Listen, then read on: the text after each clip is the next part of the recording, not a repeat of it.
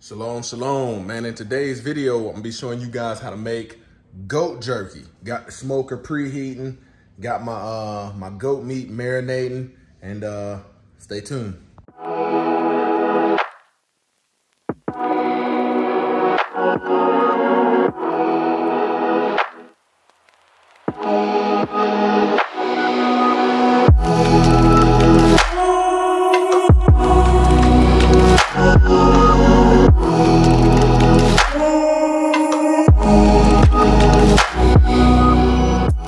Hey, welcome back to another episode. So today what I got here, right here, is some goat meat, fresh butchered, that we raise on this property.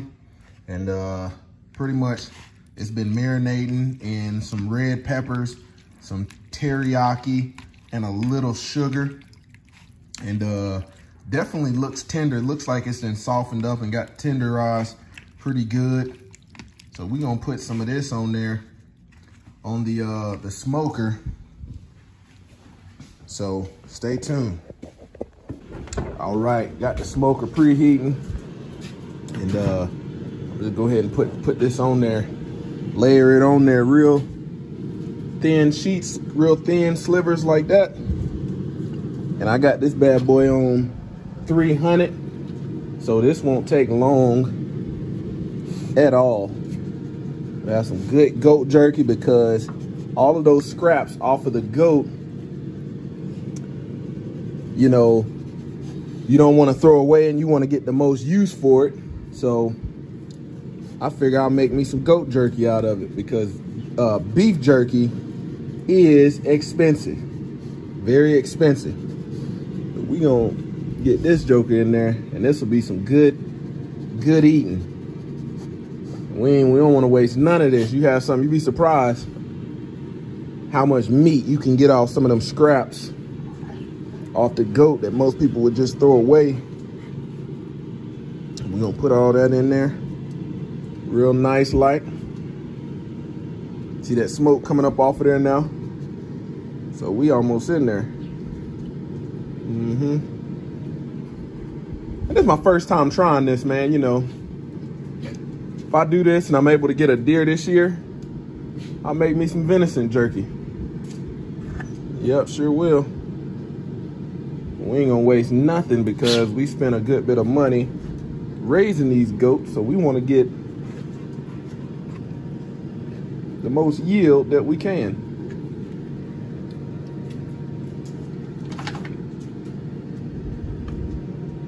We'll have a good smoky flavor.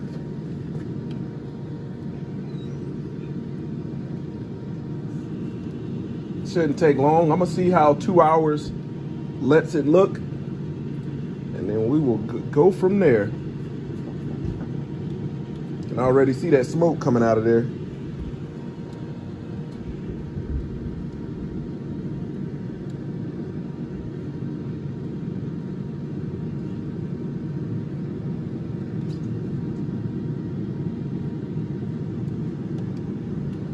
Raw meat probably started out raw weight with about 3 pounds worth of scrap meat that a lot of people probably would have not known what to do with. And I said, hey man, ain't got nothing to lose.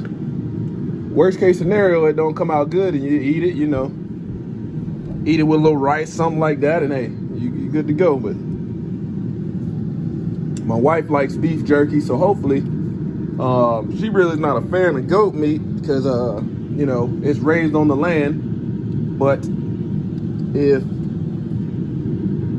all goes well, man, this will be a great introduction for somebody that normally is like, man, I ain't messing with no goat meat. You know, I'm an advocate for, hey, if you ain't got no food, the goat meat gonna start looking real good. Hopefully all them seasons took in there pretty good. It's been marinating for about 24 hours.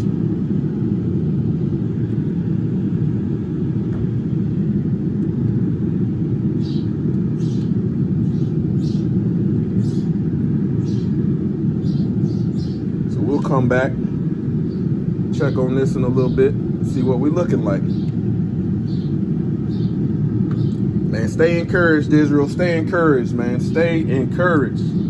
As we enter in these last days, man. I'm just learning how to try to live off the land to the best of my ability. You know, raising your own food and meat. One thing I know about this goat meat is I don't have to worry about any chemicals or anything because I know what's in it. I know what I fed it, you know, so don't have to worry about any of this mystery meat going around.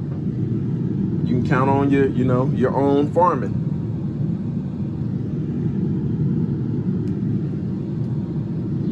Lay that all in there. We're gonna let that smoke get in there good. Yes, sir.